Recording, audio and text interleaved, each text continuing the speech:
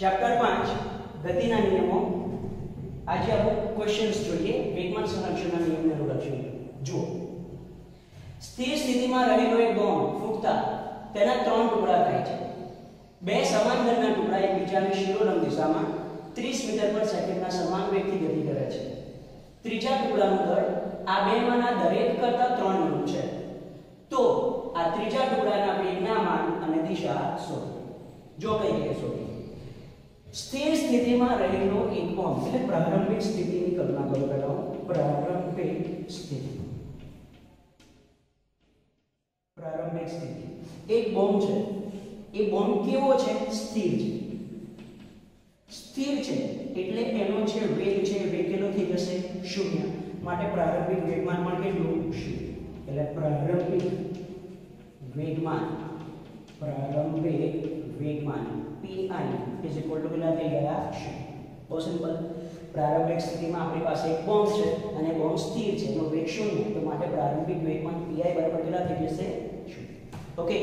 હવે આ જે બોમ્બ છે, ઓકે, એ બોમ્બ વિસ્ફોટ થાય છે અને એ બોમ્બ વિસ્ફોટ થતા એટલે કે ફૂટતા તેના 3 ટુકડા થાય છે. તેના 3 ટુકડા થાય છે. હું શું કરું છું? જુઓ, અંતિમ સ્થિતિ. અંતિમ સ્થિતિ. એ અંતિમ સ્થિતિમાં શું કરું છું? જે બોમ્બ છે ને, બોમ્બ એને હું x અક્ષ ઉગમ બિંદુ પર લાવું છું. આ x અક્ષ, આ y અક્ષ, ઓકે, આ થઈ જશે -y અક્ષ અને આ થઈ જશે -x અક્ષ. આ બોમ્બને મેં ક્યાં લાવ્યો? ઉગમ બિંદુ પર. ઓકે. બે સમાન દળના ટુકડા એકબીજાને શિરોલંબ દિશામાં 30 મીટર પર સેકન્ડના સમાન વેગથી ગતિ કરે છે. આ બોમ્બ વિસ્ફોટ પામે છે અને એના કેટલા ટુકડા થાય છે? 3 ટુકડા. આ બોમ્બ વિસ્ફોટ થતા એના કેટલા ટુકડા થાય છે? 3, જેમાંથી 2 એકબીજાને શિરોલંબ દિશામાં એટલે કે એકબીજાને લંબ. એટલે હું ધારું છું કે ધારો કે પહેલો ટુકડો આ રીતે x અક્ષની દિશામાં જાય છે, પહેલો ટુકડો. ઓકે. બીજો ટુકડો આ રીતે અહીંયા y અક્ષની દિશામાં જાય છે. પહેલો ટુકડો આ રીતે x અક્ષની દિશામાં, બીજો ટુકડો આ રીતે y અક્ષની દિશામાં જાય છે. તો થયા આ બે ટુકડાઓ. જો બે સમાન દળના ટુકડા એકબીજાને શિરોલંબ દિશામાં, સમાન દળ પણ ધરી લો. આનું દળ m અને આનું પણ દળ કેટલું? m. ખબર પડી આ? શિરોલંબ દિશામાં 30 મીટર પર સેકન્ડના સમાન વેગથી બંનેની જે ઝડપ છે, દાખલા તરીકે અહીંયા હું આ વેગ v1 કહું, આનો વેગ, અને આનો વેગ હું આ કહું v2, તો આ v1 અને v2 કઈ રીતે લખાય? જો ધ્યાન આપો, v1 કઈ રીતે લખાશે? v1 આની ઝડપ કેટલી છે? 30 મીટર પર સેકન્ડ. કઈ દિશામાં ધાર્યો છે આપણે? x દિશામાં. તો શું લખાશે? 30 i. એ જ રીતે બીજો ટુકડો કઈ દિશામાં મેં ધાર્યું છે? y અક્ષની દિશામાં. કેટલી ઝડપથી? 30 મીટર પર સેકન્ડ. તો v2 શું લખું? 30 j. ખબર પડી? તો ફરીથી આ સ્ટેટમેન્ટમાં છે બે સમાન દળના ટુકડા m અને m દળના ટુકડા એકબીજાને શિરોલંબ દિશામાં, એક x અને બીજો y, 30 મીટર પર સેકન્ડના સમાન વેગથી, એટલે કે 30 મીટર પર સેકન્ડની ઝડપ, 30 મીટર પર સેકન્ડની ઝડપ. તો v1 અને v2 લખવા હોય તો આ રીતે લખાય. આ x દિશામાં છે, બીજો કઈ દિશામાં છે? y દિશામાં. ઓકે. સમાન વેગથી ગતિ કરે છે. ત્રીજા ટુકડાનું દળ આ બેમાંના દરેક કરતા 3 ગણું છે. આનું દળ કેટલું? m. આનું પણ દળ કેટલું? m. તો ત્રીજા ટુકડાનું દળ કેટલું? ત્રીજા ટુકડાનું દળ કેટલું થાય? 3m. ત્રીજા ટુકડાનું દળ કેટલું થાય? 3m. તો આ ત્રીજા ટુકડાના વેગના માન અને દિશા શોધો. ત્રીજા ટુકડાનો વેગ v3 કેટલો થશે એ તમારે શોધવાનો છે.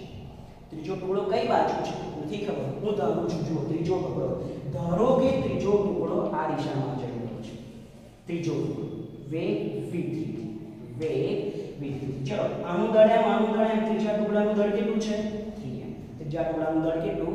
3m. અને v3 જેટલા વેગથી આ રીતે જઈ રહ્યો છે, તો આનો વેગ કેટલો એ આપણે શોધવાનો છે. જો પ્રારંભિક સ્થિતિમાં આપણી પાસે એક બોમ્બ છે, એક જ બોમ્બ જે સ્થિર છે, એનો વેગ 0, એટલે પ્રારંભિક વેગમાન થઈ ગયું 0. હવે પછીની સ્થિતિમાં શું છે? આ બોમ્બ વિસ્ફોટ થઈ ગયો એટલે એના 3 ટુકડા છે. તો અંતિમ વેગમાન મારે જો શોધવું હોય તો કઈ રીતે શોધાય? અંતિમ વેગમાન pf is equal to પહેલા ટુકડાનું વેગમાન વત્તા બીજા ટુકડાનું વેગમાન વત્તા ત્રીજા ટુકડાનું વેગમાન. કારણ કે વિસ્ફોટ થયા પછી આપણી પાસે શું છે? 3 ટુકડા. તો કુલ વેગમાન એટલે શું? પહેલા ટુકડાનું વેગમાન વત્તા બીજા ટુકડાનું વેગમાન વત્તા ત્રીજા ટુકડાનું વેગમાન. આ બોમ્બ વિસ્ફોટ થઈ ચૂક્યો છે એટલે આપણી પાસે 3 ટુકડા છે. ક્લિયર? તો પ્રારંભિક વેગમાન, અંતિમ વેગમાન, બોમ્બ વિસ્ફોટ થાય છે એની અંદર રહેલી રાસાયણિક ઊર્જાના લીધે એના પર કોઈ બાહ્ય બળ લાગતું નથી. માટે વેગમાન સંરક્ષણના નિયમ પરથી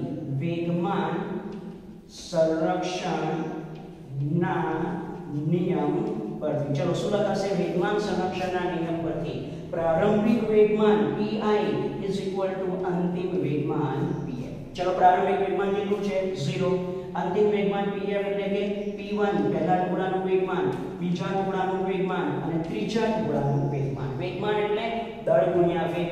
તો 0 ચલો પહેલા ટુકડાનું દળ કેટલું છે? પહેલા ટુકડાનું દળ છે m. Yes, very good. Okay, એનો વેગ છે v1.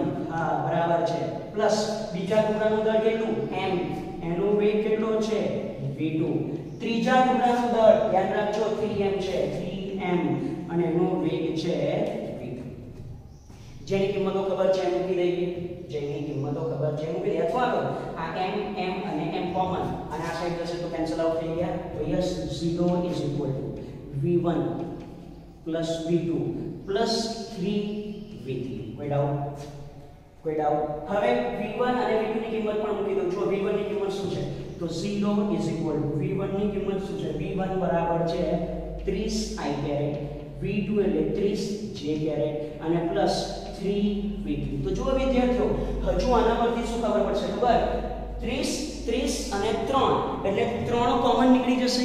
30 અને 3 એટલે કે 3 કોમન નીકળી જશે. તો ચલો 3 કોમન નીકળશે તો આપણે એને હવે કઈ રીતે લખીએ? 3 કોમન નીકળશે તો આપણે એને કઈ રીતે લખીએ? જો આ રીતે લખું છું 0 3 કોમન નીકળી ગયા એટલે અહીંયા બાકી શું રહેશે? 10 i કેરેટ પ્લસ અહીંયા બાકી શું રહેશે? 10 j કેરેટ પ્લસ અહીંયા બાકી શું રહેશે? Plus v3. ખબર પડી? આ પ્લસ v3. ઓકે, તો હવે v3 ના સૂત્રનો કરતા બનાવો તો v3 કેટલા થશે? -10 i કેરેટ -10 j કેરેટ. આ થઈ ગયો વેગ v3. ખબર પડી? આ હવે આપણે એનું મૂલ્ય લખી શોધવાના. ચલો મૂલ્ય કઈ રીતે શોધીએ?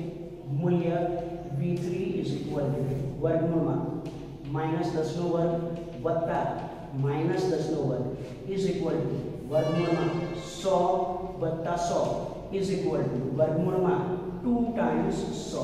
બરાબર? તો 100 નું વર્ગમૂળ એટલે કેટલું થઈ જશે? 10 અને √2 as it is મીટર પર સેકન્ડ. ક્લિયર? એટલે પહેલા ટુકડાની અને બીજા ટુકડાની ઝડપ થઈ 30, ત્રીજા ટુકડાની કેટલી? 10 √2. દિશા કઈ થશે? ચલો દિશા શોધીએ. તો દિશા થીટા tan ઇન્વર્સ y ઘટક કેટલો છે? -10. x ઘટક કેટલો છે? -10 tan ઇન્વર્સ કેટલા થઈ ગયા? 1. tan ના કયા ખૂણા માટે મૂલ્ય 1 આવે? તમને ખબર છે? 45 ખબર પડી? હવે ક્વેશ્ચન છે આ 45 ડિગ્રી કોની જોડે? અહીંયા જુઓ ખાસ ધ્યાનથી v3 -10i -10j. યાદ કરો, મેં આવો ટોપિક એક ચલાવતો ચેપ્ટર નંબર 4 માં. બંને ઘટકો ઋણ છે. આવું ક્યારે પોસિબલ થાય? જ્યારે પદાર્થ કઈ દિશામાં ગતિ કરતો હોય?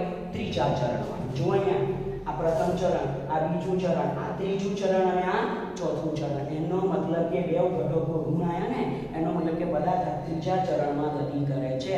તો જે ખૂણોમાં 45 ડિગ્રી આવે ને, એ ખૂણો 45 ડિગ્રી કોની જોડે હોય? આ રીતે ઋણ x અક્ષ સાથે હોય. ઓકે, 45 ડિગ્રી ઋણ x અક્ષ સાથે. ખબર પડી?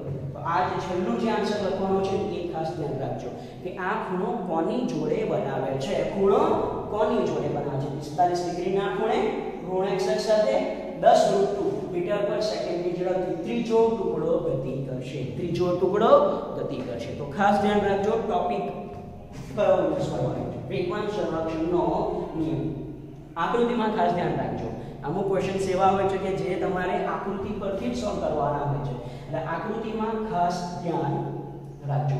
v1 કેમ આવા લખ્યા, v2 કેમ આવા લખ્યા, ત્યારબાદ વેગમાન સંરક્ષણનો નિયમ, મૂલ્ય અને દિશા કઈ રીતે શોધી, અને છેલ્લું આ 45 ડિગ્રી ઋણ એક્સ સાથે કેમ ના, કારણ કે ત્રીજા ચરણમાં છે એટલા માટે. ક્લિયર? લખી લો.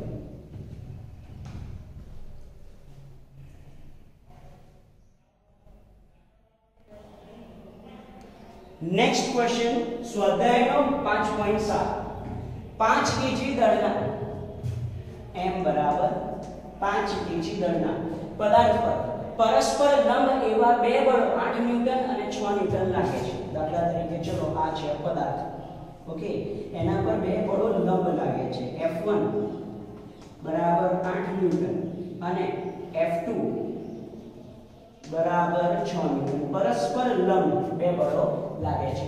પદાર્થના પ્રવેગનું માપ અને દિશા શોધો. પ્રવેગ બરાબર v2. ઓકે, દળ આપેલું છે, પ્રવેગ શોધવો છે તો ઓબ્વિયસલી કયું સૂત્ર વાપરીશું?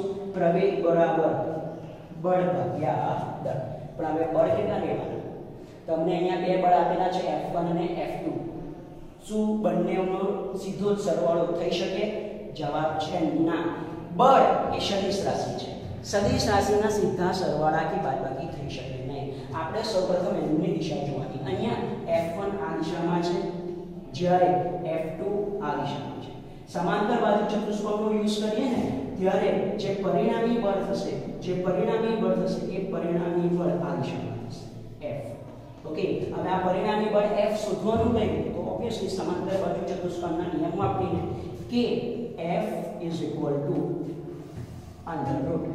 F1 square plus F2 square plus 2F1 F2 cos 90. બંને વચ્ચેનો ખૂણો કેટલો છે?